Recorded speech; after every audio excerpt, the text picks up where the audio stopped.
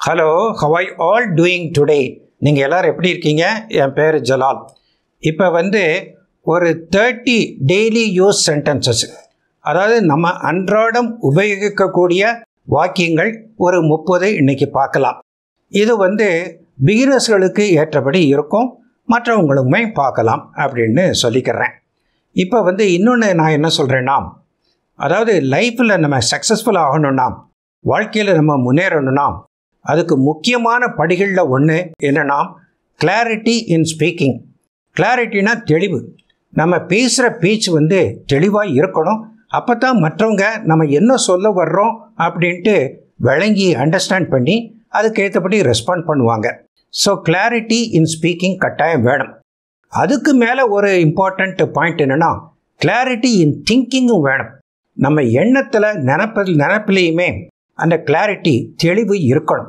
அப்படி இருந்தால் தான் லைஃப்பில் சக்ஸஸ்ஃபுல்லாக ஆக முடியும். இது one of the important ways to improve in life, be successful in life. இந்த நேரத்தில் இன்னொன்று நான் சொல்லிக்கிறேன். அதாவது நான் 2 புக்ஸு பப்ளிஷ் பண்ணியிருக்கேன். நிறைய பேர் வாங்கியிருக்கீங்க. வாங்காதவ வாங்கிறதுக்கு இந்த வீடியோவுக்கு கீழே உள்ள டிஸ்கிரிப்ஷன் பாக்ஸில் லிங்க்கு கொடுத்துருக்கேன். அதை கிளிக் பண்ணி நீங்கள் அமேசானில் வாங்கிக்கோங்க அப்படின்னு சொல்லிக்கிறேன். இது ரொம்ப உதவியாக இருக்கும். Now let's see 30 daily use sentences. அது உங்களுக்கு கிளாரிட்டி இன் ஸ்பீக்கிங்குக்கு ரொம்ப உதவும் அப்படின்னு சொல்லிக்கிறேன். Let's get started.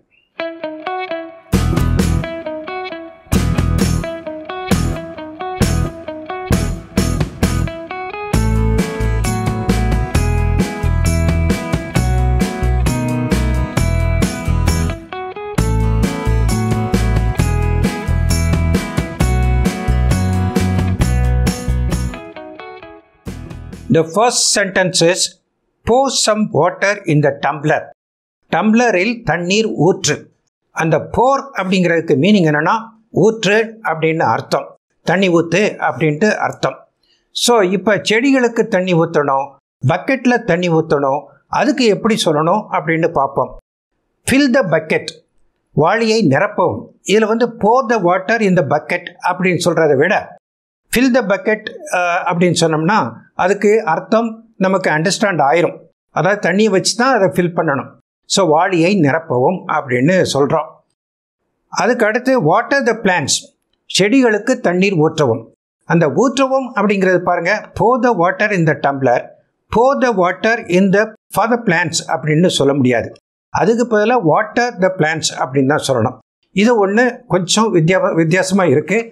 அதை நோட் பண்ணி நீங்கள் கற்றுக்கோங்க அப்படின்னு சொல்லிக்கிறேன். Next cut down the TV volume. Cut டவுன்னா கட்டுனா வெட்டுறதுன்னு அர்த்தம். வெட்டுறது இல்லை இந்த நேரத்தில், இந்த இடத்துல அப்படி கிடையாது அர்த்தம். அதுக்கு என்ன அர்த்தம்னா ரெடியூஸ் த வால்யூம், அதாவது வால்யூமை, ஒலியை கொஞ்சம், சத்தத்தை கொஞ்சம் குறை, சவுண்டை கொஞ்சம் குறை அப்படின்னு தான் அர்த்தம். Cut down the TV volume அப்படின்னு சொல்கிறீங்க. குறைக்கிறதுக்கு கட் டவுன் அப்படின்னு சொல்லலாம். அதே மாதிரி இப்படின்னு சொல்லலாம், கட் டவுன் யுவர் எக்ஸ்பென்சஸ், உங்களுடைய செலவை கொஞ்சம் குறைக்கணும் அப்படின்னு சொல்லலாம். கட் டவுன் த ஸ்பீடு, காரில் போகிறாங்க ஹஸ்பண்ட் அண்ட் ஒய்ஃபு, ஒய்ஃப் ஹஸ்பண்ட்டை சொல்கிறாங்க கட் டவுன் த ஸ்பீடை கொஞ்சம் குறைங்க அப்படின்ட்டு. ஸோ கட் டவுன் அப்படின்னா ரெடியூஸ்னு அர்த்தம், குறைங்க அப்படின்னு அர்த்தம்.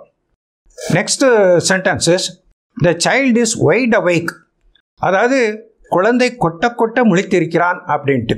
வைட் அவேக் அதாவது தூக்கத்துலேருந்து முழிச்சிட்டான், இன்னும் கொஞ்சம் தூங்குனா நல்லா இருக்குமே அப்படின்னு நினைக்கிறீங்க. ஆனால் கொட்ட முழிச்சிட்டான் அந்த சைல்டு அப்படின்ட்டு சொல்கிறீங்க. வைட் அவேக் அப்படின்னு சொல்லலாம். Next child has wet the bed. வெட் த பெட்னா ஈரமாக்கிட்டான் அப்படின்னு அர்த்தம். அதுக்கு என்ன அர்த்தம்னா அவன் ஒன்றுக்கு போயிட்டான் அப்படின்னு தான் அர்த்தம். பெட்டில் ஒன்றுக்கு போயிட்டான் அப்படின்ட்டு சொல்கிறது பதிலாக so he pissed in the bed அப்படின்னு சொல்கிறது அவ்வளவு நாகரிகமாக இல்லை. அதனால் இப்படி சொல்லலாம், the child has wet the bed அப்படின்னு சொல்லலாம். வாஷ் த சாயில்டு பெட்ஷீட் அப்படின்ட்டு சொல்லலாம். சாயில்டுனா அதாவது அசிங்கமான பெட்ஷீட்டை, அசிங்கப்படுத்தப்பட்ட பெட்ஷீட்டை. அது ஒரு சைல்டாக இருக்கலாம், ஒன்றுக்கு 2க்கு கூட போயிருக்கலாம். அதே மாதிரி பேஷண்ட் இருக்கிறாங்க, அவங்க அடக்க முடியாமல் ஏதோ போயிருப்பாங்க. அது அழுக்கு பிடிச்ச அசிங்கமான பெட்ஷீட்டு அப்படிங்கிறதுக்கு சாயில்டு பெட்ஷீட் அப்படின்னு சொல்லலாம். ஸோ வாஷ் த சாயில்டு பெட்ஷீட் அப்படின்ட்டு சொல்லுங்கள். அந்த சாயில்டுங்கிற வேர்டுக்கு அர்த்தம் இதுதான். அசிங்கமான அதாவது அழுக்கான பெட்ஷீட்டு அப்படின்னு அர்த்தம். நெக்ஸ்ட் வந்து அரேஞ்ச் த கப்பர்ட், wardrobe R closet R almirah அப்படின்னு சொல்லலாம். அதாவது அலமாரியில் அடுக்கி வையுங்கள்.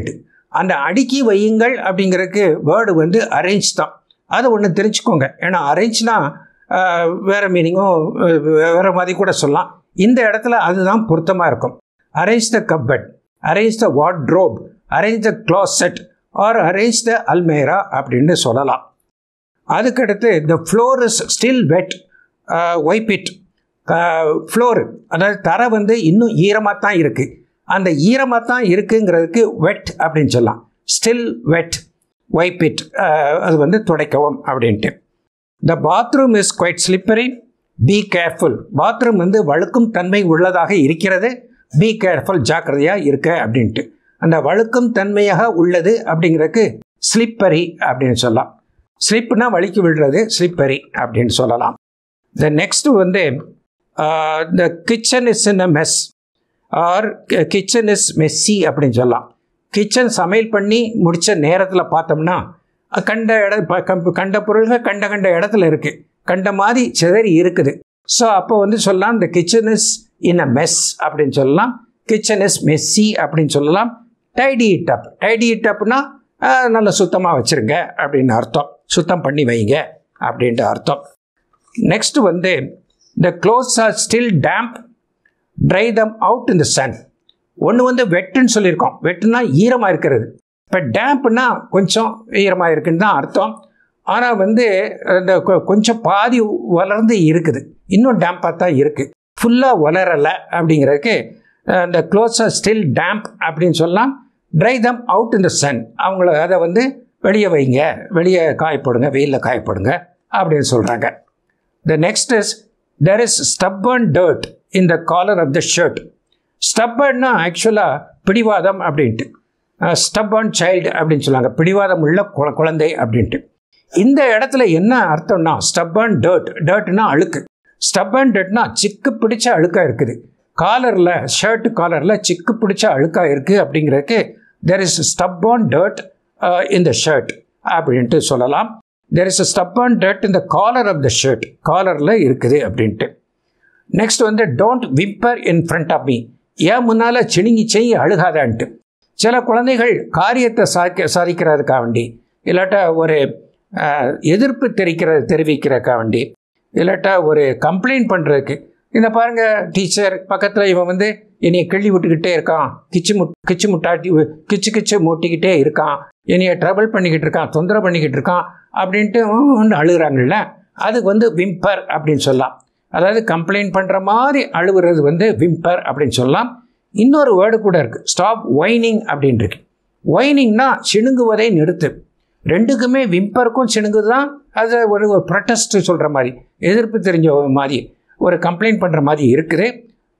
ஒயினிங்னா சிணுங்குவது, சின்ன பிள்ளையை சிணுங்குதுல, அதுதான் ஒயினிங் அப்படின்னு சொல்லலாம், ஸ்டாப் ஒயினிங் அப்படின்ட்டு. இப்போ மேலும் பார்ப்போம். The next one is she is shedding crocodile tears.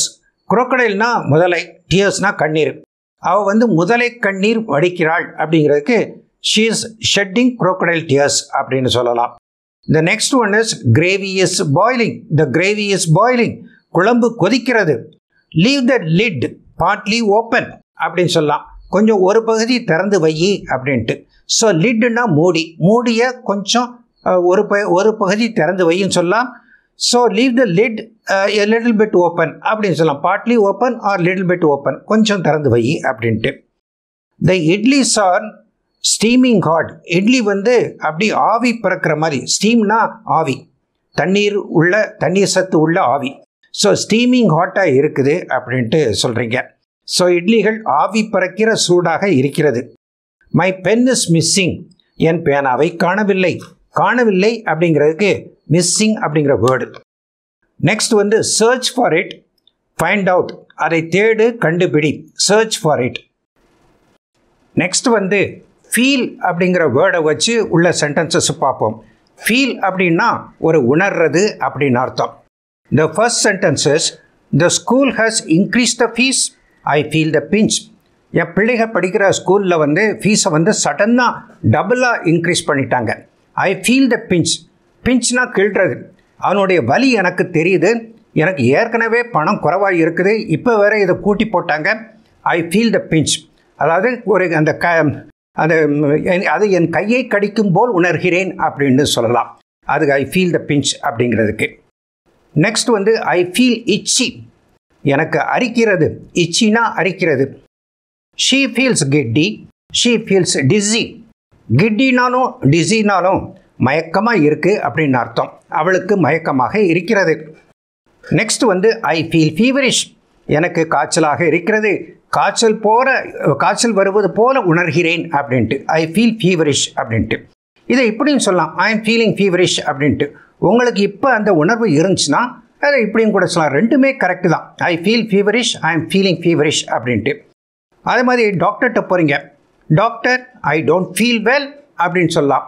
I am not feeling well அப்படின்னு சொல்லலாம். ரெண்டுமே கரெக்டு தான். So I don't feel well அப்படின்னு சொல்லலாம்.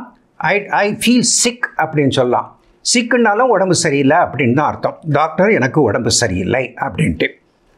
நெக்ஸ்ட் வந்து I feel thirsty. I feel dehydrated. தேர்ஸ்டினா தாகமாக இருக்குது அப்படின்னு அர்த்தம். டீஹைட்ரேட்னா அந்த தண்ணிச்சத்தே உடம்புல இல்லாமல் போயிடுச்சு அப்படின்னு அர்த்தம். அதாவது வறண்டு போச்சு, வறண்டு போச்சு, தொண்டை வறண்டு போச்சு அப்படின்னு சொல்கிறாங்கல்ல, அதுதான் டீஹைட்ரேட்டட் அப்படின்ட்டு. நெக்ஸ்ட் வந்து I feel week. I feel dull அப்படின்னு சொல்லலாம். வீக்குனா பலவீனமாக இருக்குது, டல் அப்படின்னா மந்தமாக இருக்குது அப்படின்ட்டு. அதை இப்படியும் சொல்லலாம், ஐ எம் ஃபீலிங் வீக் அப்படின்னு கூட சொல்லலாம். ஸோ அது எப்படி சொன்னாலும் சரி தான். அதுக்கப்புறம் I feel drowsy. I feel sleepy. எனக்கு தூக்கமாக வருது அப்படின்னு சொல்லுவாங்கள்ல, அதுதான் I feel sleepy. I feel drowsy. ரெண்டுக்கும் ஒரே மீனிங் தான். Next I feel tired. எனக்கு வந்து களைப்பாக இருக்குது, சோர்வாக இருக்குது அப்படின்ட்டு. அதை இன்னொரு விதமாகவும் கூட சொல்லலாம், ஐ ஃபீல் எக்ஸாஸ்டட் அப்படின்ட்டு. என் உடம்புல எனர்ஜியே இல்லை, சக்தியே இல்லை அப்படிங்கிறதுக்கு ஐ ஃபீல் எக்ஸாஸ்டட் அப்படின்னு சொல்லலாம். அது பிறகு கடைசியாக the water in the bucket is not very hot, it's just look warm அப்படின்ட்டு. குளிக்கிறதுக்கு தண்ணி எடுத்து வச்சுருக்காங்க, ரொம்ப ஹாட்டாக இருக்குதா அப்படின்னு கேட்குறாரு. இல்லை, not very hot, it's look warm. Look வார்ம்னா நல்ல வெதுவெதுப்பாக இருக்குது, அதை குளிக்கிறதுக்கு ஏதுவாக பக்குவமாக இருக்குது அப்படிங்கிறது தான் லூக் வார்ம் அப்படின்னு சொல்கிறது. ஸோ இப்படி 30 சென்டென்சஸ் நம்ம பார்த்துட்டோம். எல்லாமே ப்ராக்டிக்கலாக அன்றாடம் நீங்கள் யூஸ் பண்ணக்கூடிய சென்டென்சஸ் தான். இது ஏற்கனவே பல லெசன்களில் நடத்தி இருந்திருப்பேன். ரெப்படிஷன் மாதிரி தெரியும், இருந்தாலும் அதை நீங்கள் ப்ராக்டிஸ் பண்ணி பேச கற்றுக்கோங்க. ஏன்னா உங்களுக்கு clarity in speaking, clarity of speech கட்டாயமாக வேணும். அதனால் இப்படி உள்ள சாதாரணமாக உள்ள விஷயத்தில் ரிப்பீட் பண்ணுறதுல ஒன்றும் தப்பு இல்லை. ஸோ அதை வந்து ப்ராக்டிஸ் பண்ணி நீங்கள் பேச கற்றுக்கோங்க அப்படின்னு சொல்லிக்கிறேன். I hope you like this lesson. I hope that you like the way I teach you. If you feel so, please click the like button and share this video among your friends. And to watch similar educational videos, please click the subscribe button to subscribe to my channel. Thank you very much and bye-bye.